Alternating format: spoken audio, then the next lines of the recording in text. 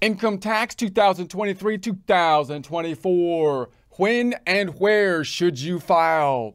Get ready and some coffee because we need to know a lot of information to do income tax preparation 2023-2024. Most of this information can be found in the Form 1040 Instructions Tax Year 2023, which you can find on the IRS website, irs.gov, irs.gov. When and where should you file? So for most of us, we're back to the norm here, not having those weird holidays landing on a weekend, pushing that date out. But to file Form 1040, 1040 SR, we have the April 15th, 2024 deadline for most of us. However, if you live in Maine or Massachusetts, you have until April 17th because of the Patriots' Day and Emancipation Day holidays. So they're the special people. I can make up a holiday too if I wanted to, if it would help me to delay my taxes, but whatever. For most of us, we're back to that April 15th, 2024.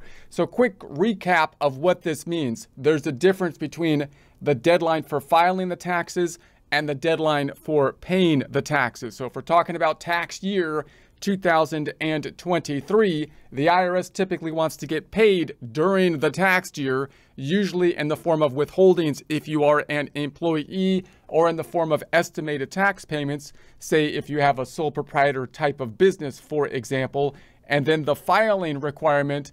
First, a word from our sponsor. Yeah, actually, we're sponsoring ourselves on this one because apparently the merchandisers, they don't want to be seen with us. But that's okay, whatever, because our merchandise is better than their stupid stuff anyways. Like our Trust Me, I'm an Accountant product line. Yeah, it's paramount that you let people know that you're an accountant, because apparently we're among the only ones equipped with the number crunching skills to answer society's current deep, complex, and nuanced questions. If you would like a commercial-free experience, consider subscribing to our website at accountinginstruction.com, or accountinginstruction.thinkific.com is at April 15th, 2024 if you don't have any extensions. If you try not paying until April 15th, 2024, you will still get hit with the stick of penalties and interest, remembering our goal here is not to get hit with the stick of penalties and interest. That means that we want to basically withhold and pay throughout the year with withholdings or estimated tax payments, shoot for a bit of an overpayment to get a refund, not just because we like getting money from the IRS, a check from the IRS if it's our own money they're giving back to us, but because we're trying to avoid the penalties and interest. Okay, if you file after this date, you may have to pay interest and penalties. That's the stick we're trying to avoid. So see interest and penalties later. So if you were serving in or in support of the U.S. Armed Forces in a designated combat zone or a contingency operation, you may be able to file later. See publication 3 for details. So if you are in the military, thank you for your service. If you're in a designated combat zone, that sounds like a dangerous situation, and the IRS is gracious enough to give you a little bit more time to file your tax return in that case. So that's nice of them. So if you e-file your return, there's no need to mail it. However, if you choose to mail it instead, filing instructions and addresses are at the end of these instructions. So it used to be, of course, that we typically had to snail mail the tax returns in, which caused a huge problem on the tax due date, oftentimes lines forming at the post office at that point. The IRS has more and more tried to get people onto the email system, in part because that's, of course, easier on their side as well for the processing of the returns. And so most of us are probably on that system now with the e-filing. If you're using any kind of tax software, then you possibly have the capacity to do the e-filing. It is the easier thing to do. Now, some people still have concerns about whether or not it's more safe, possibly to file by mail. There's going to be arguments on either side of the issue in those cases. The IRS, of course, arguing that e-filing is completely secure because it's hard to really tell because they have an interest in trying to get everybody on the e-file. But for most of us, the e-filing is going to be the way that we would typically go, but you might still be able to do the paper filing if you really want to. So tip. So the chart at the end of these instructions provides the current address for mailing your return.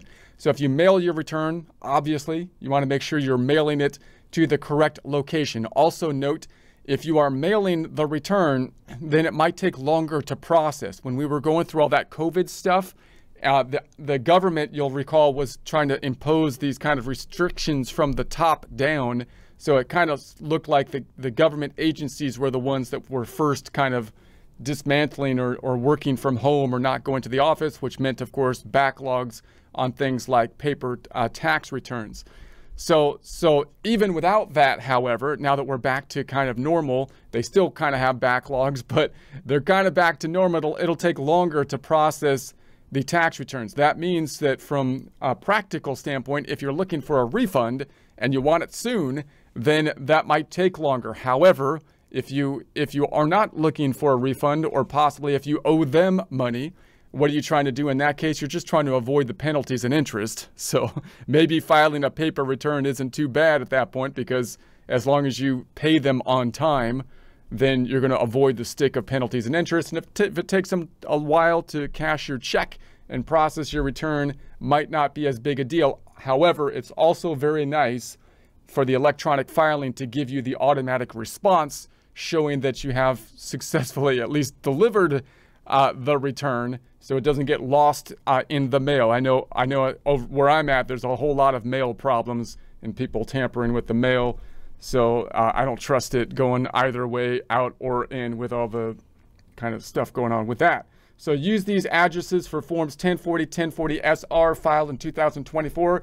The address for return filed after 2024 may be different. So make sure you have the right address for the right time to file. So what if you can't file on time? What's going to happen? Well, you get an automatic 6-month extension if no later than the due date of your return is due, you file form 4868. So if you want to apply for an extension electronically, see form 4868 for details. So this sounds great. You're like, well, why don't they just push the due date out 6 months? Well, they could do that, but remember, there's a difference between the filing requirement and the payment requirement. So the fact that you put yourself on extension does not alleviate the penalties and interest from paying late. So, for example, if you owe money as of April 15th and you say, I'm just going to put myself on extension, well, you might alleviate yourself from the penalties and interest for just the filing. However, you'll still get hit with penalties and interest for paying late. So you just want to keep those two things kind of separate in your mind. Now, obviously, many times the reason that people put themselves on extension is because they don't know how much money they owe, because they have to do the taxes, because the tax system is complex. I need to do the taxes before I know how much I owe. This is often the case for sole proprietors, for example, who haven't got their bookkeeping together to the point where they can do their taxes, possibly, and therefore they don't know how much they owe. Well, what are you going to do? You still want to try to overpay the taxes a little bit so you can kind of shoot for a refund, even though you have no idea how much tax you owe. Why? Because you're trying to avoid the penalties and interest of paying late. So caution, an automatic 6-month extension to file doesn't extend the time to pay your tax. So if you don't pay your tax by the original due date of your return, you will owe interest on the unpaid tax and may owe penalties. You can see form 4868 for instructions.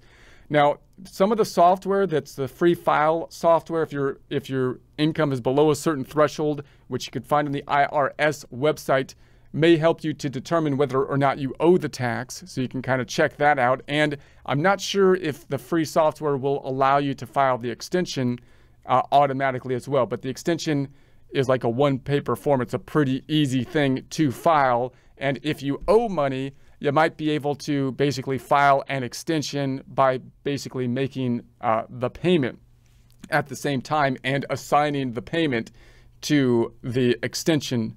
So if you are a U.S. citizen or resident alien, you may qualify for an automatic extension of time to file without filing form 4868. You qualify if on the due date of your return you meet one of the following conditions. You live outside the United States or Puerto Rico, and your main place of business or post of duty is outside the United States and Puerto Rico. So you are in military or naval service on duty outside the United States and Puerto Rico. This extension gives you an extra 2 months to file and pay the tax, but interest will be charged from the original due date of the return on any unpaid tax. So you must include a statement showing that you meet the requirements. If you are still unable to file your return by the end of the 2-month period, you can get an additional 4 months if no later than June 17, 2024, you filed the form 4868. So a little bit different on the timeline where you get that automatic 2 months.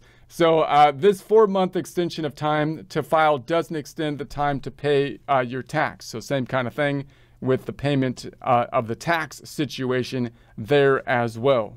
So that is the difference here. So the extension gives you an extra 2 months to file and pay the tax, but interest will be charged from the original due date of the return on any unpaid tax.